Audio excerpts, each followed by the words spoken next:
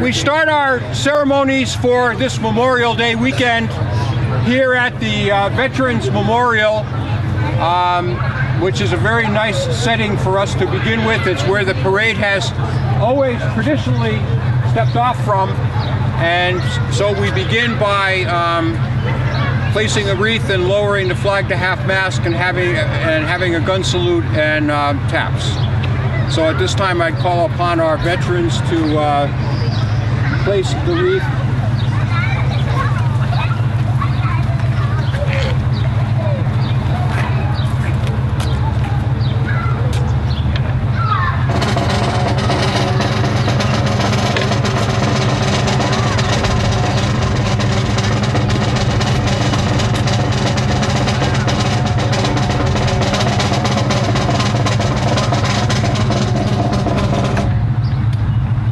And now we're going to lower the flag to half-mast.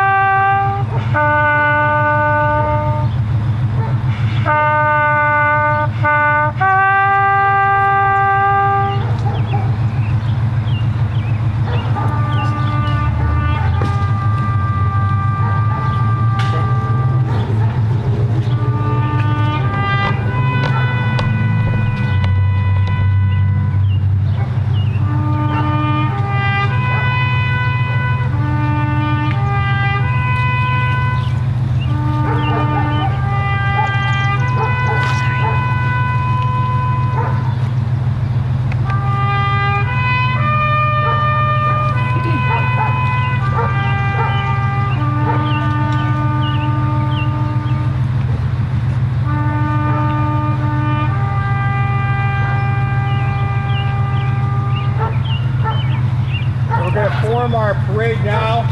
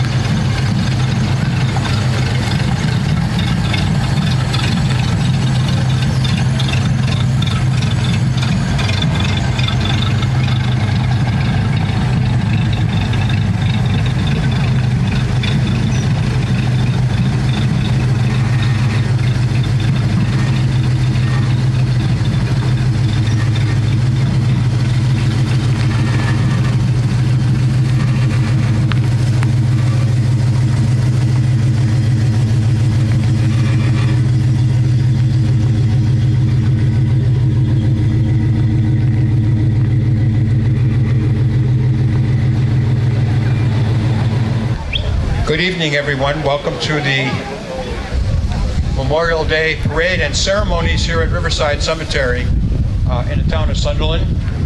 We have been blessed with wonderful weather this evening for our ceremony.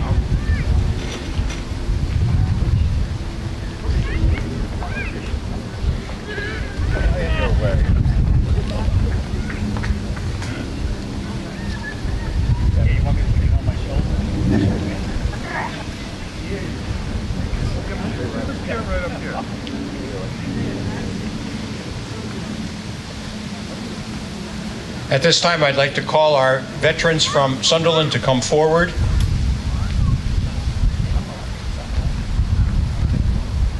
And we're going to place the wreath.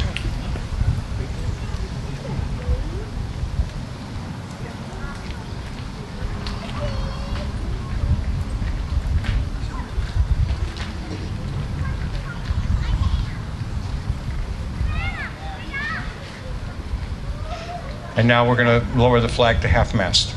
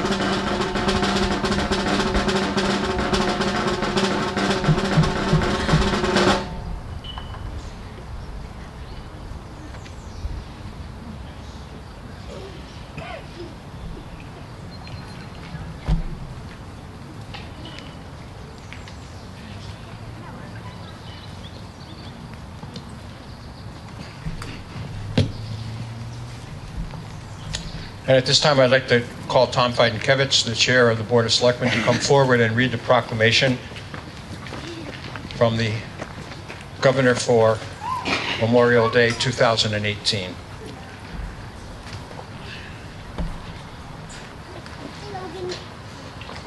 A proclamation.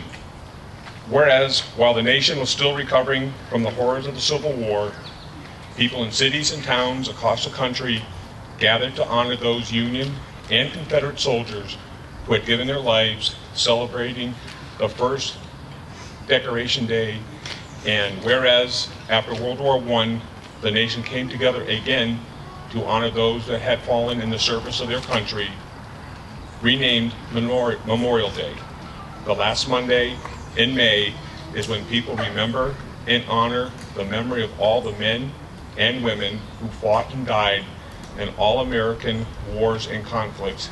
And whereas throughout our country's history, thousands of Massachusetts citizens have fought in wars and conflicts to defend our safety and way of life, and whereas their legacy of patriotism and dedication to country is an inspiration to all Americans, and whereas it is appropriate that all Massachusetts citizens remember the bravery of those who gave their lives so that their sacrifices served as a reminder of the cost of our freedom.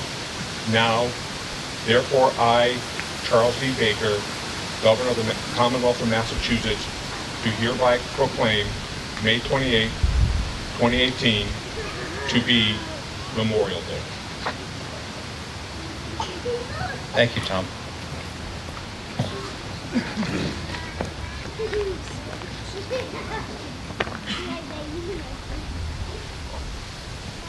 It was in the first week of May in 1868 that General John Logan, the commander of the Grand Army of the Republic, declared that the 30th of May is designated for the purpose of the strewing of flowers or otherwise decorating the graves of comrades who died in the defense of their country during the late rebellion, and whose bodies lie in almost every city, village, and hamlet churchyard in the land.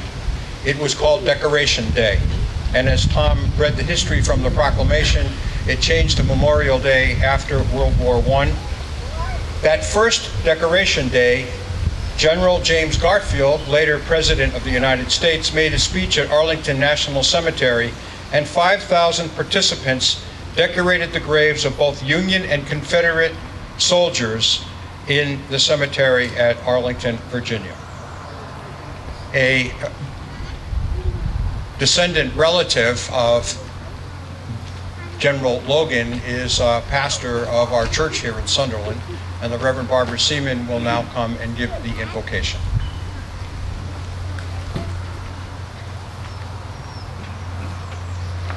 Thank you all for being here.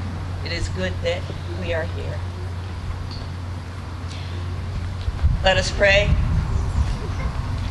Loving God of all creation, look down upon us here in Sunderland, Massachusetts, as we honor those who through the centuries have given their lives in service to our country. Bestow upon us your grace and mercy, that we may rightly remember their ultimate sacrifice.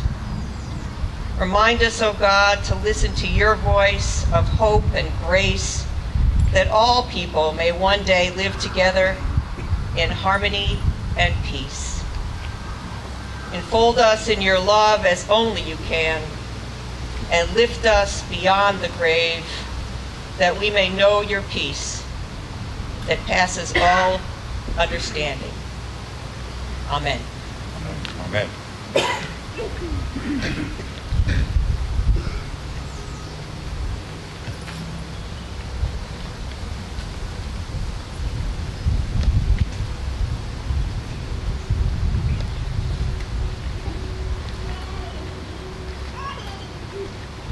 As has been our custom for the past 10 years, we have recognized the oldest veteran in the town of Sunderland, and today we are very pleased once again to have with us James Jim Clark Williams.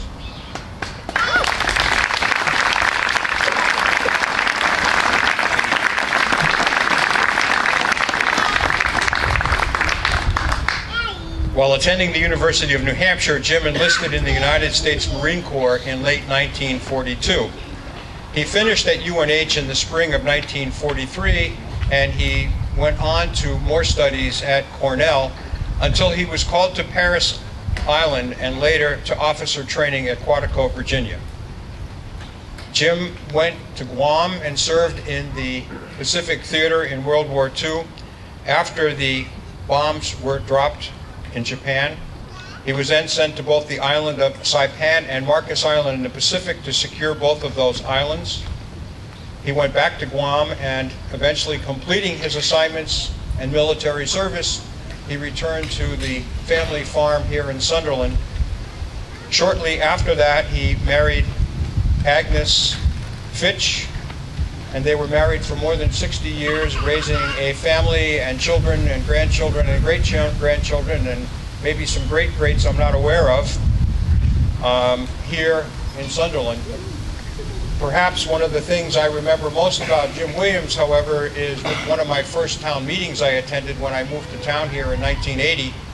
And I always found that Jim participated in many different parts of the town, serving in many capacities over the years, but at town meeting he was always a thoughtful and well-spoken member of town meeting, and wasn't shy about sharing his thoughts, but also respectfully listened to the thoughts of others. He was truly a soldier and a farmer and a family man and a citizen, and any town would be very pleased and proud to have Jim Williams a part of it for so many years. Thank you, and thank you for your service.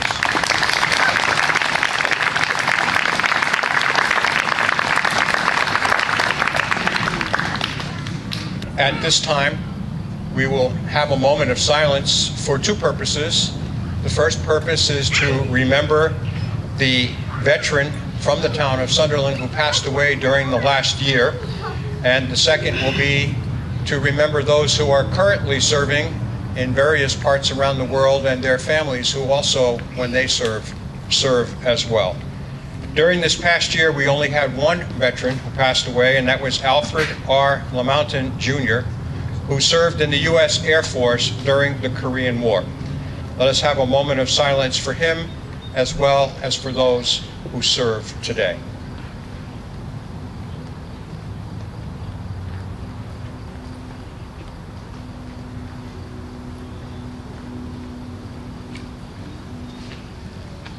Thank you. We have with us a couple of folks that have been with us many times over the years on this Friday night of the Memorial Day weekend. Stan Rosenberg and Steve Kulik. And Steve, I believe, is going to come and just say a quick hello and a couple of words. Then we will continue with the rest of our ceremony. We're very happy to have both of you here with us today. Thank you very much, Jim. Good evening, everyone. And it's wonderful to be with you.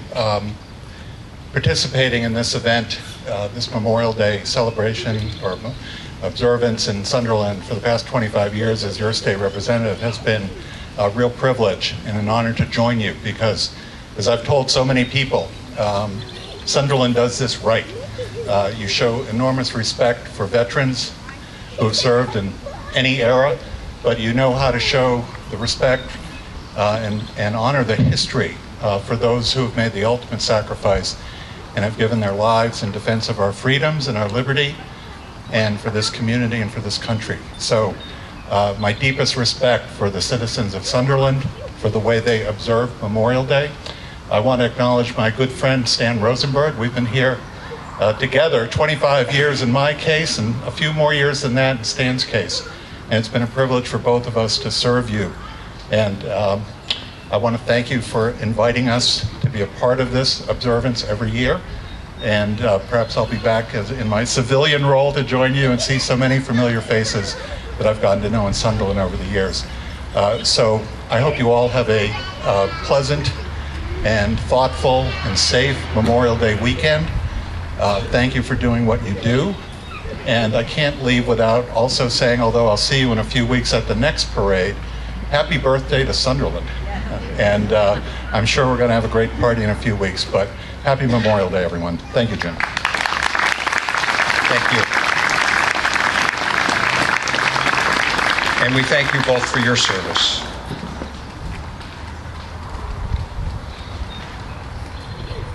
At this time, we'll have a medley from the Frontier Band, as well as the national anthem.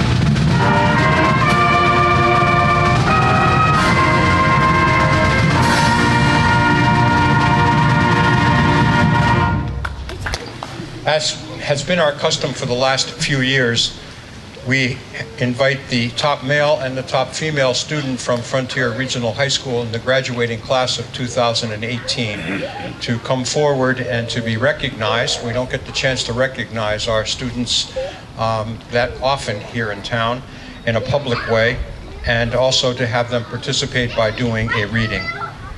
The top male student is Brandon Truswell. He's been a maximum honors student during his 4 years of high school at Frontier. He's been a member of the varsity football and the varsity track and field teams, and has been elected captain of the track and field team for the past 2 years. His plans for next year are incomplete at this time, but he is applying to different colleges and is interested in pursuing college studies in biology and environmental sciences and or in business administration. And maybe he can combine those somehow at some point in the future. And so I would like to have Brandon come forward at this time and read the Gettysburg Address.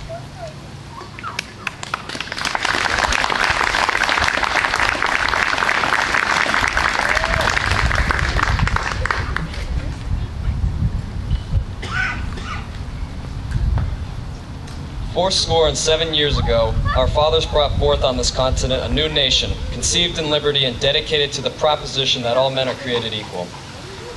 Now we are engaged in a great civil war, testing whether that nation, or any nation, so conceived and so dedicated can long endure. We are met on a great battlefield of that war. We have come to dedicate a portion of that field as a final resting place for those who have gave their lives that that nation might live. It is altogether fitting and proper that we should do this. But in a larger sense, we cannot dedicate, we cannot consecrate, we cannot hallow this ground. The brave men, living and dead, who struggled here, have consecrated it far beyond our poor power to add and detract. The world will little note nor long remember what we say here, but it can never forget what they did here. It is for us, the living, rather, to be dedicated here to the unfinished work which they so fought here have thus far so notably advanced. It is rather for us to be here dedicated to a greater task remaining before us, that from these honored dead we take increased devotion to that cause for which they gave the last full measure of devotion. That we here highly resolve that these dead shall not have died in vain, that this nation under God shall have a new birth of freedom, and that that government of the people, by the people, for the people, shall not perish from this earth.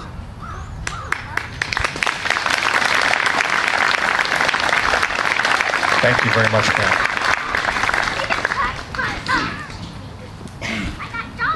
Female student from the graduating class of Frontier Regional High School in 2018 is Ella Dean.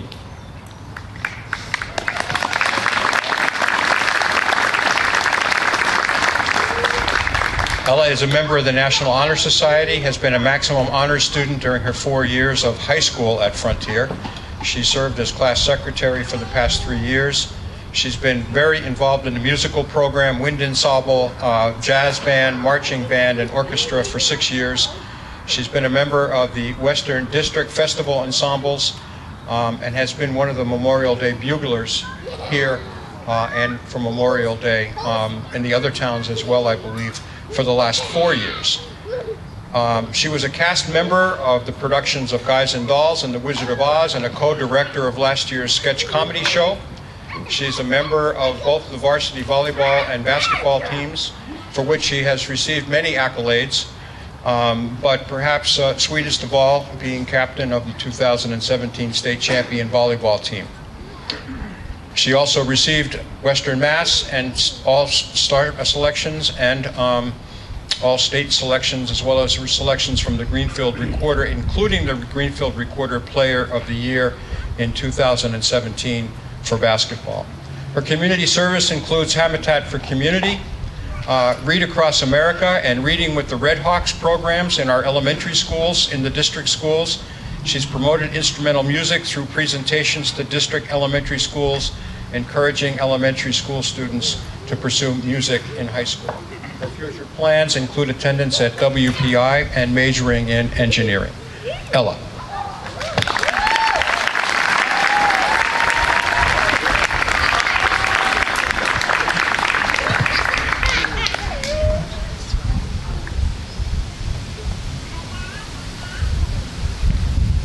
On the 2nd of May, 1915, in the second week of fighting during the Second Battle of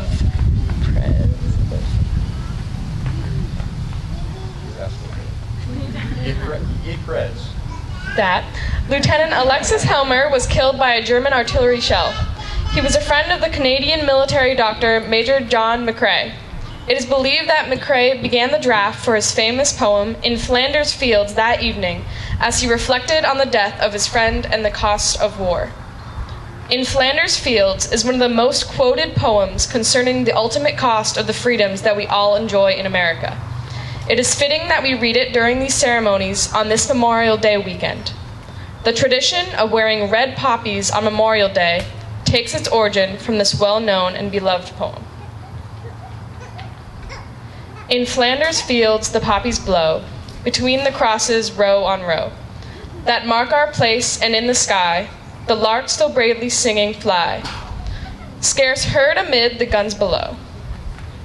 We are the dead, short days ago, we lived, felt dawn, saw sunset glow, loved and were loved, and now we lie in Flanders fields. Take up our quarrel with the foe, to you from failing hands we throw, the torch be yours to hold it high, if ye break faith with us who die. We shall not sleep, though poppies grow in Flanders fields.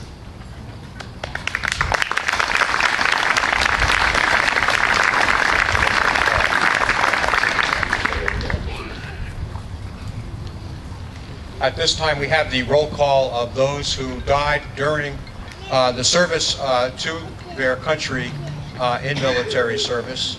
And as we read each name, we will also place a carnation at the foot of the wreath in their honor and memory.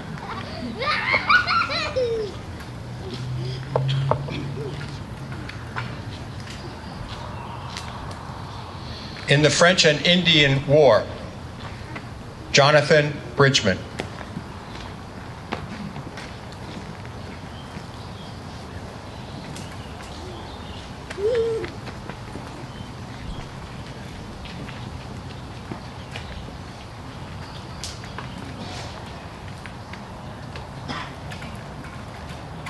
Samuel Gunn.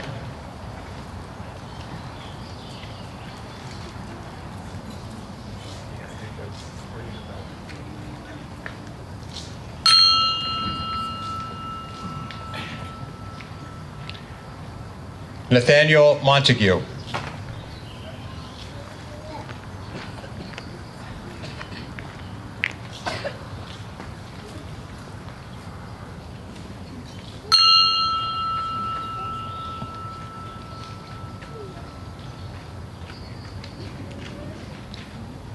Eli Scott.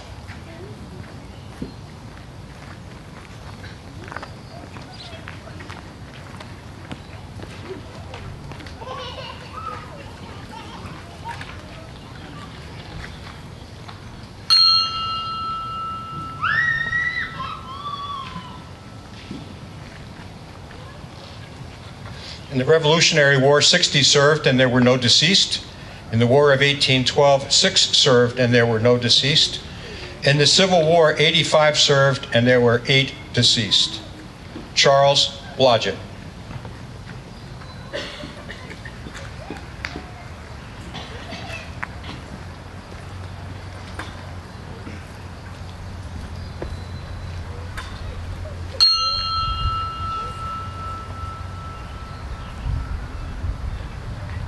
William Farrell.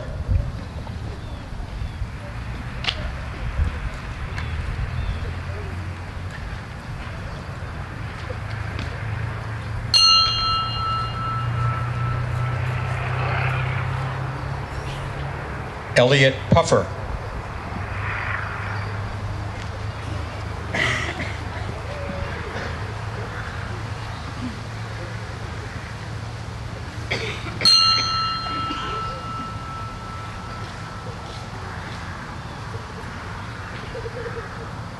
Fred B. Crocker.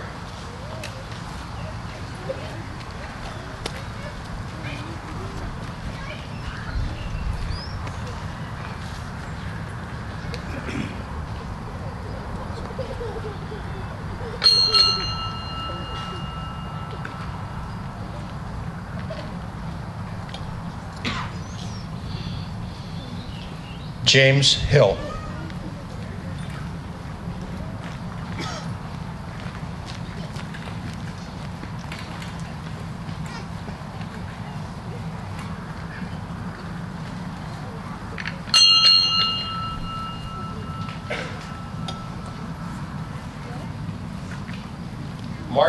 Martin S. Hubbard.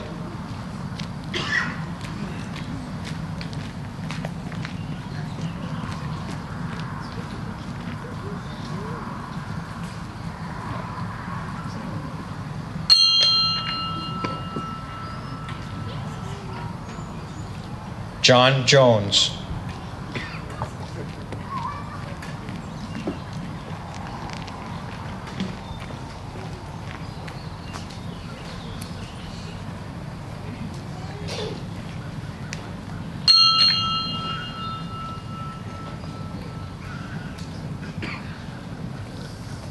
Otis D. Munsell.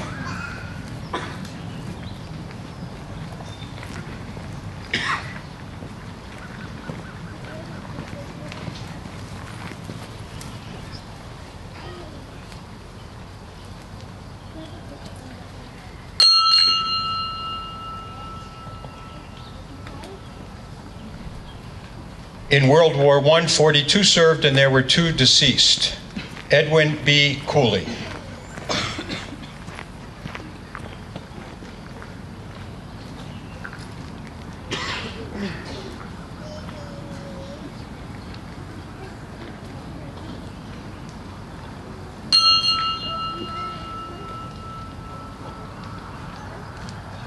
Antonio Tomasco.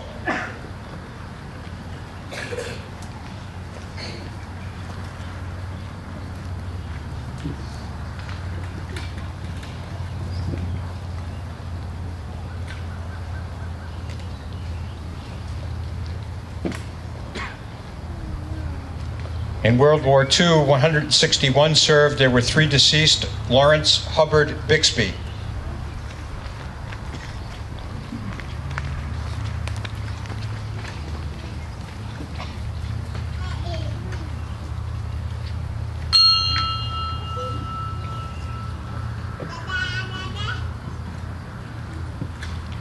Michael Corpita.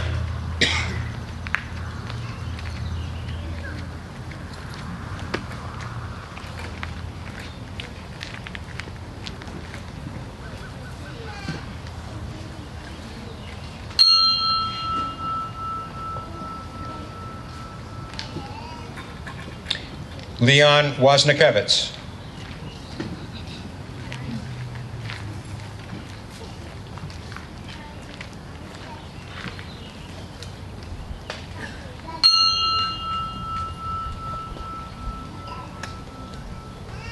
In the Korean War, 37 men and 1 woman served. There were no deceased. In the Vietnam War, there was 1 deceased, Richard C. Graves.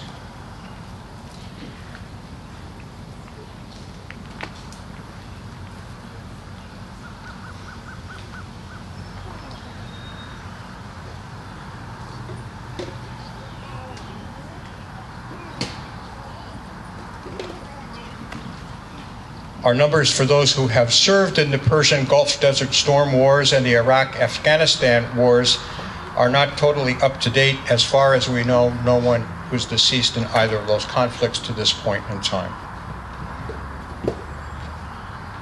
Port Holmes. Ready. Aim. Fire. Aim. Fire. Aim. Fire. Quality. And up. Set. Home.